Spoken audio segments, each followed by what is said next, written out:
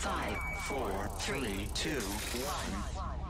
Broadcasting live from the Newsmax studio in New York City. A fusion of politics, commentary, entertainment, and sports. Steve and his team bring you the latest news and opinion now. Here is Steve Malzberg.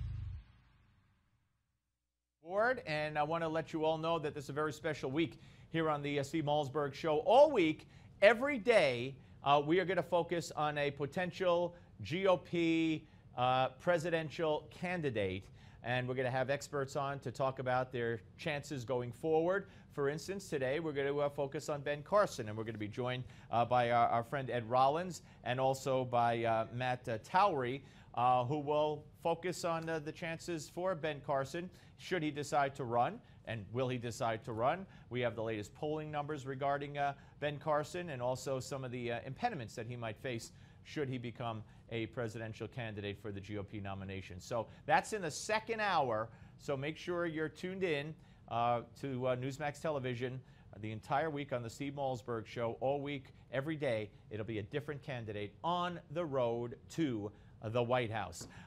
Couple things that I want to talk about as we await Congressman Louie Gohmert. And one I mentioned with Ed Berliner, if you were watching during a little crosstalk before the news break at the top of the hour. And that involves what's going on in Israel. Of course, it turns out that the killing of the Palestinian teenager was apparently a revenge killing. There have been several Jewish citizens arrested, and 3 have reportedly confessed. But the Prime Minister in this case has called the father of the Palestinian child and not only expressed his grief and his outrage, but also promised that those who did murder his son will be held accountable and will serve the proper time in jail. On the other hand, we have the murderers of the 3 Israeli teenagers still not held accountable, still not known who they are. And I don't know that Mr. Abbas is in any hurry to bring them to justice. All right, we're about to be joined by Congressman Louie Gohmert. But first, did you see Meet the Press? Meet the Press had the Homeland Security Secretary on, Mr. Johnson, Secretary Johnson, and David Gregory pressed him over and over and over again as to whether or not the kids who are crossing the border illegally will be returned to their country of origin. Watch. There is a deportation proceeding that is commenced against illegal migrants, including children. We are looking at ways to create additional options for dealing with the children in particular, consistent with our laws and our values. I'm trying to get an answer to, will most of them end up staying, in your judgment? I think we need to find more efficient, effective ways to turn this tide around generally, and we've already begun to do that. Right. What does that mean? Are you saying it's impractical to deport all of them who are here now? I'm saying that we've already dramatically reduced the turnaround time for the adults, and we're in the process of doing that for the adults with the kids. All right, folks, you will see more of that on the Give Me 5 segment at the, near the end of this hour. We welcome in Congressman Gohmert. Hello, sir. Well, hello. How do you do? Good. Happy 4th of July, which is over. Hope you had a good one, and it's great to talk to you again. So, well, it's great to talk to you, but this is a massive problem, and despite the administration being responsible for the massive influx, they don't want to take responsibility for it. Well, first and foremost, the president is going to be in your home state. And once again, the president, the White House saying today he will not visit the border. Is that a slap in the face, or is that just more of the same where this president doesn't seem to care about much of anything anymore? This president has never stopped campaigning. You know, most presidents, if they get elected to a second term, then they quit campaigning and they begin at least to attempt governing. This president has never stopped campaigning. That's why he didn't just disengage the OFA. He's still campaigning, and so he's in Texas to suck out as much money as he can, and it wouldn't hurt his feelings if Texas got overwhelmed and had to quit bragging about all the jobs that are being created here. But that's about the only thing he cares about in Texas is the money he can suck out. What about the solution to this problem, Congressman? I mean, the Homeland Security Secretary was asked over and over and over again by David Gregory, of all people, on Meet the Press, no conservative there. What does this mean? Are you saying you're going to deport them? Are you saying you're not going to deport them? He never said he's going to deport them. I mean, he basically said, you know, we have to do what Americans would make us proud to do, and we have to look out for the welfare of the children. I think, in my opinion, I don't think you're going to see kids go back ever. Well, and that's the thing. He would say it if he could say it. And the fact is, if he just said it, it would stem some of the tide of the tens or hundreds, as we're finding out now, hundreds of thousands that are coming. But they won't even say it, as you say. In fact, when I was down the border 2 weeks ago in the McAllen area, that McAllen sector used to be one of the lowest areas of crossing over. Tucson was always the highest, and now Tucson has taken a far back seat to the massive influx through the McAllen sector.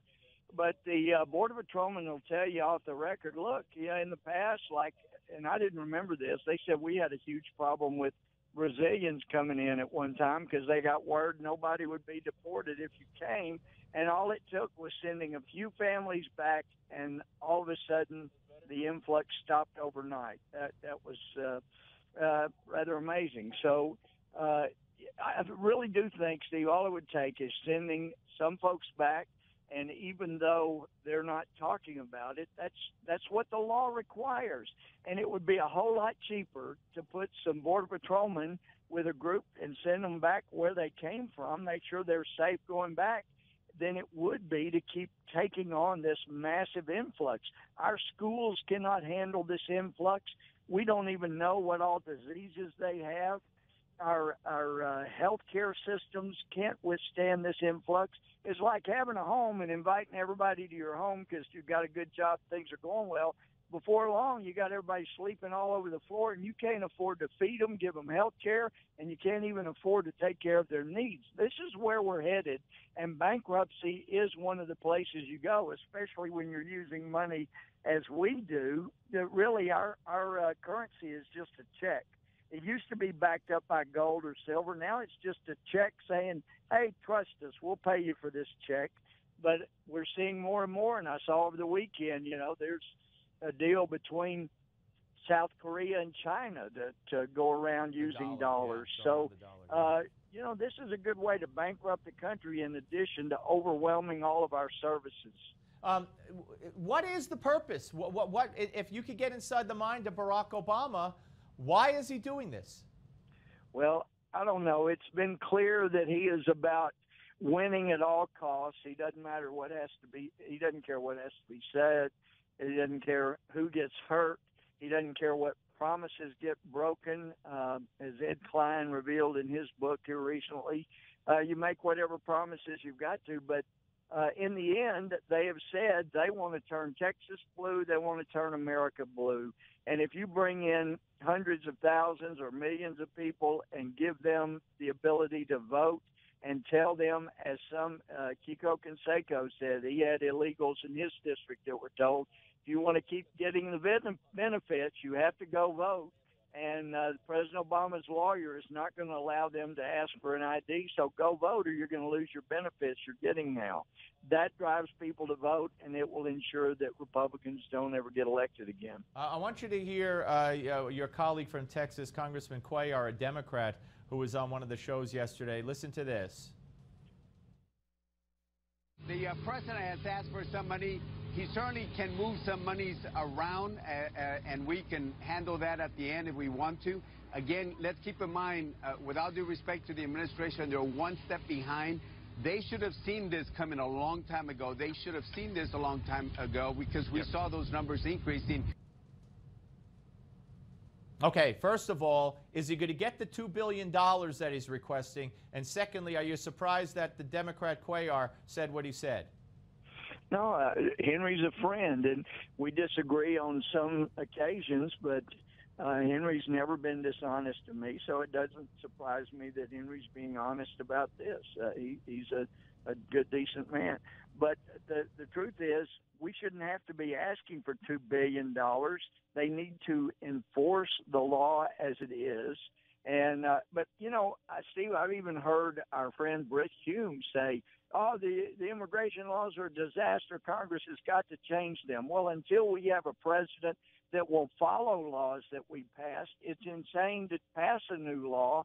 We've got to make sure the president will enforce the border as it is, have him do so, and then we can make whatever reforms are necessary after that. But Congressman, I don't want to run out of time. Sure. So when this comes up in the House, if it comes up in the House for $2 billion, will it pass? I don't know. I'll spend $2 billion to enforce the border and to send people back from where they came from, but I don't think we can start this unstoppable flow of money to take care of people coming in illegally that this administration has shown it is not going to stop. It is going to bankrupt the nation if they don't stop.